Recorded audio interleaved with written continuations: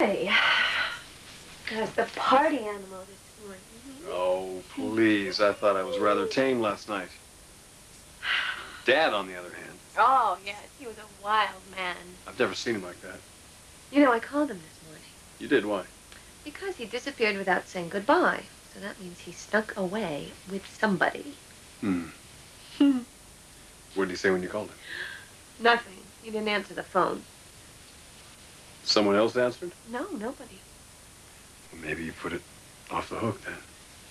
Wonder why he would do that.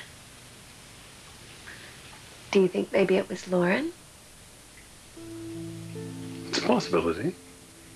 He was dancing with her. He was dancing with everybody, Logan. Even Sally Spectra. Sally? No. Well, stranger things have happened. You know, there is a side to your father that finds that woman absolutely fascinating. Boy, now you do have me curious who it might be. Well, there's one way to find out. We can pay your father a breakfast visit, and we can find out ourselves.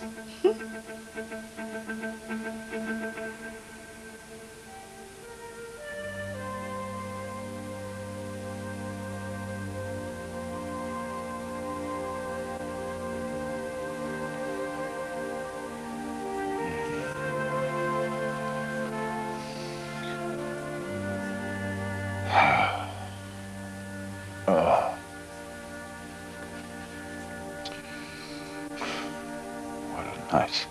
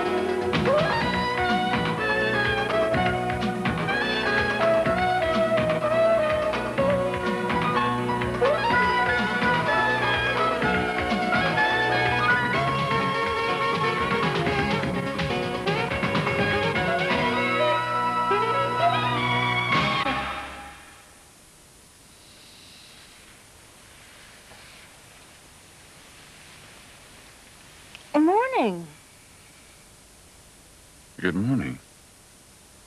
Uh-oh. No. It's all right. Yeah, so it seemed last night. It's all just a bit, it's a bit foggy. That's what happens when you mix all those drinks. Mix solid champagne and martini. Uh-huh. Deadly combination. Uh-huh. It's funny, I don't feel all that bad this morning. That's because you worked it off last night. On the dance floor. The dance floor. You and I shared the last dance, didn't we? All coming back to you now, is it? Well, not all of it. You asked me to come back here with you. What a party. And, honey, you certainly were the life of it. Well, I was determined not to let anything stand in my way of having a good time.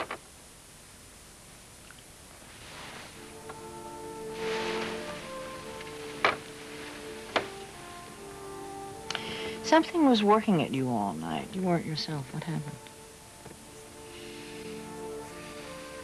Well, I had a little setback earlier in the evening. What kind of a setback? With who? Did Rick say something or do something? No, not Rick. He was a perfect little gentleman, wasn't he? He looked wonderful. Yes, he's a real charmer, just like his father. Yeah. I really asked you to come back with me last night? Absolutely. Of course, you didn't have to fight me off. You were easy, huh? Easy and free. But not cheap, never cheap.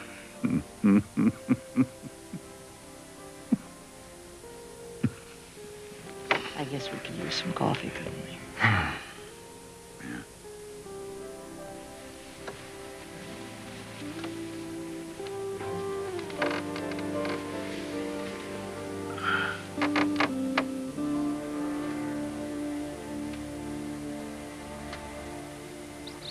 Yes, Sly? It's me. This is amazing. I'm sitting here. I've been doing a little work on myself. Yeah. Exactly. Who did you expect to wake up with?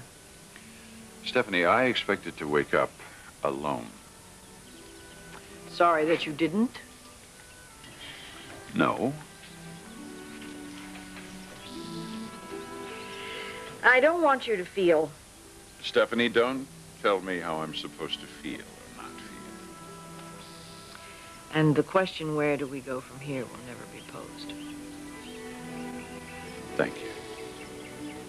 I trust you know exactly how I feel about you. I have a vague notion, yeah. Well, if you ever need it clarified.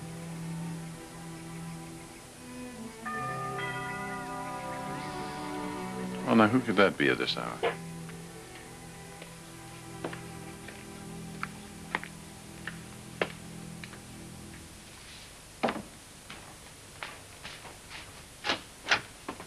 Elliot. Good morning. I hope this isn't too early for you. No, not at all. Come in. I was just, I'm sorry. I didn't know you had company. It's just his ex-wife and the mother of his children. Come on in, Elliot. Wait, we could talk about this later. I don't mean to interrupt. You're not interrupting, Elliot. Come on. We're just sitting outside. Come on. So, what brings you out here this early in the morning? I just received word from the county clerk. About what? Your divorce. Is it final? Well, it could be. Very soon. Good. Wait a minute. What do you mean could be? Well, it's a problem. It's not really a problem. What is it, Elliot? Look, I realize that you're very anxious to get this whole thing resolved. As a matter of fact, you could have your final decree within a week. But there is one thing that's needed to facilitate matters. What? What we need is your soon-to-be ex-wife's signature. Sheila has got to sign the final agreement.